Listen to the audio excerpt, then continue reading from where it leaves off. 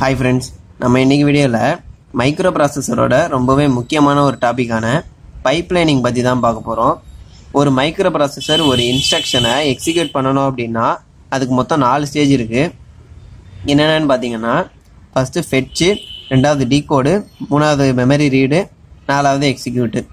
Fetch அப்படின்னா என்னன்னா micro processor கொடுக்குற இன்ஸ்ட்ரக்ஷன்ஸை கெட் பண்ணி அது ப்ரோக்ராம் கவுண்டரில் ஸ்டோர் பண்ணி வச்சுருக்கோம்.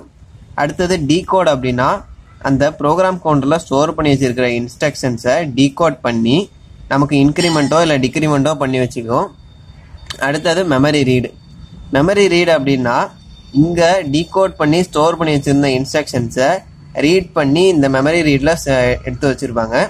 அடுத்தது எக்ஸிக்யூட் அப்படின்னா இந்த மெமரி ரீடில் உள்ளதை அடுத்தது ரைட் பண்ணி கடைசியாக அந்த இன்ஸ்ட்ரக்ஷன் எக்ஸிக்யூட் ஆகி முடியும். இப்போ ஆரம்பத்தில் உள்ள மைக்ரோ ப்ராசஸர்லாம் பார்த்தீங்கன்னா ஒரு இன்ஸ்ட்ரக்ஷன் கொடுக்குறாங்க அப்படின்னா இந்த ஃபெட்சு, டீகோடு, மெமரி ரீடு, எக்ஸிக்யூட் இது 4ஐயும் பண்ணி முடிச்சிரும் ஒரு இன்ஸ்ட்ரக்ஷனு. அப்புறம் எக்ஸிக்யூட் ஆகிட்டு வந்துடும்.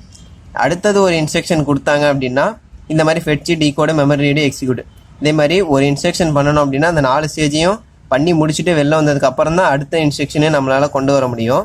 இந்த மாதிரி பண்ணுறதுனால நமக்கு டைம் அதிகமாக வேஸ்ட் ஆகுதுங்கிறதுனால இந்த பைப்லைனிங் அப்படிங்கிற கான்செப்டுக்கு போகிறாங்க.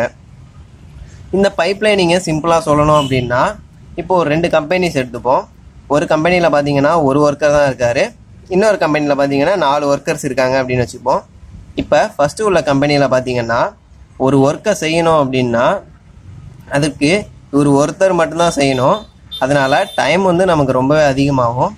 இப்போ இந்த ரெண்டாவது உள்ள கம்பெனியில் பார்த்தீங்கன்னா 4 பேர் இருக்கிறதுனால நமக்கு டைம் ரொம்பவே சேவ் ஆகும். இவர் ஃபஸ்ட்டு உள்ள கம்பெனியில் பார்த்தீங்கன்னா இவர் 100% ஒர்க் பண்ணணும்.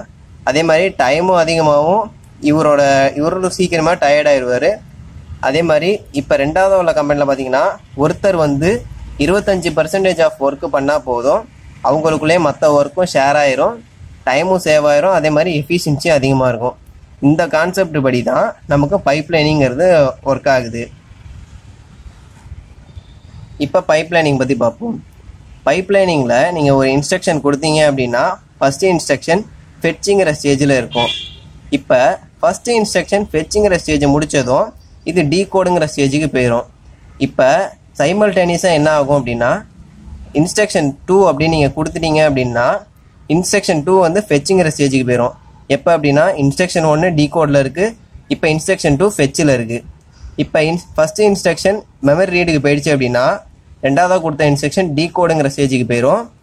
ஆனால் மூணாவது கொடுத்த இன்ஸ்ட்ரக்ஷன் ஃபெட்சிங்கிற ஸ்டேஜுக்கு வந்துடும். அதே மாதிரி ஃபஸ்ட்டு இன்ஸ்ட்ரக்ஷன் எக்ஸிக்யூட் ஆகிடுச்சு அப்படின்னா எக்ஸிக்யூட்டுங்கிற ஸ்டேஜுக்கு போயிடுச்சுன்னா ரெண்டாவது இன்ஸ்ட்ரக்ஷன் சைமல்டேனியஸாக மெமரி ரீடுங்கிற ஸ்டேஜுக்கு வந்துடும். மூணாவது இன்ஸ்ட்ரக்ஷன் டீகோடுங்கிற ஸ்டேஜுக்கு வந்துடும். நாலாவது இன்ஸ்ட்ரக்ஷன் ஃபெட்சிங்கிற ஸ்டேஜுக்கு வந்துடும். இதே மாதிரி ஒரு இன்ஸ்ட்ரக்ஷன்ஸும் அந்தந்த டயத்துக்கு சைமல்டேனியஸாக நடக்கிறதுனால நமக்கு ப்ராசஸிங் டைம் ரொம்பவே சீக்கிரமாக இருக்கும். அதே மாதிரி இதோட எஃபிஷியன்சி, ஸ்பீடு எல்லாமே அதிகமாக இருக்கும்.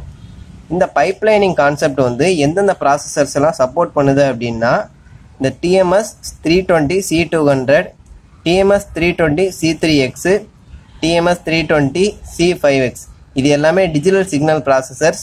இந்த மாதிரி ப்ராசஸர்ஸ் எல்லாமே இந்த பைப்லைனிங் கான்செப்ட் அப்ளிகபிளாக இருக்கும். ஸோ இதுதான் இந்த பைப்லைனிங் கான்செப்ட். இந்த வீடியோ உங்களுக்கு பிடிச்சிருந்தா லைக் பண்ணுங்கள், ஷேர் பண்ணுங்கள். மேலும் உங்களோட சந்தேகங்களை கீழே இருக்கக்கூடிய கமெண்ட் பாக்ஸில் கமெண்ட் பண்ணுங்கள். மறக்காமல் நம்ம சேனலை சப்ஸ்கிரைப் பண்ணுங்கள்.